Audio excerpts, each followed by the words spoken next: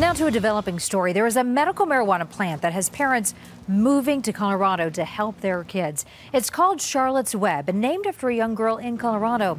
Well, we've shown you how it's drastically changed her life. Well, now, as CBS 4's Mark Taylor tells us, advocates claim that hundreds of families are moving here in a last-ditch effort to help their suffering children. We felt it in our hearts that it's what we needed to do.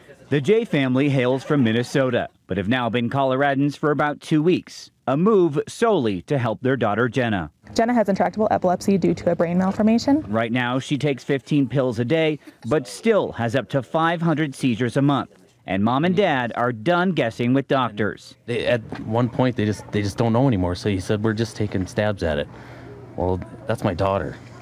They're one of many families turning to Colorado. We're hoping for seizure control and to see some really good things with her. The Harmons are coming from Amarillo, Texas to help 8-year-old Jillian, who has cerebral palsy and epilepsy. From day one, we've always thought there's got to be something. Both families hope that something is what Joel Stanley is making, Charlotte's Web.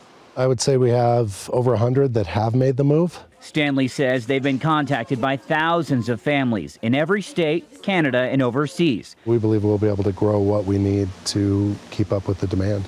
Charlotte's Web has less than 0.3% THC, and growers here say now qualifies it as a hemp product, which will allow them to grow it more. Under the hemp rules and regulations, we're not really limited by plant count. Currently, about 300 patients are on the marijuana oil, a number that tripled in only a few months after its namesake gained notoriety. She's amazing. She's the same. So again, 2 years into this now, off all her pharmaceuticals. Charlotte's mother, Paige, now works with Realm of Caring, a nonprofit that educates parents, patients, and even other state legislatures on the drug that changed her daughter's life. She has, her life back again. She can do things that like a 2 or 3 year old child can do. The scientific and medical communities need to understand more about this. An understanding that soon may be growing as more and more parents turn to Charlotte's Web and possibly see success. If there's a chance that it can help, why not at least try it?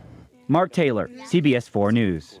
And just this month, state health officials offered over $7 million in research grants to look into the helpful properties of marijuana.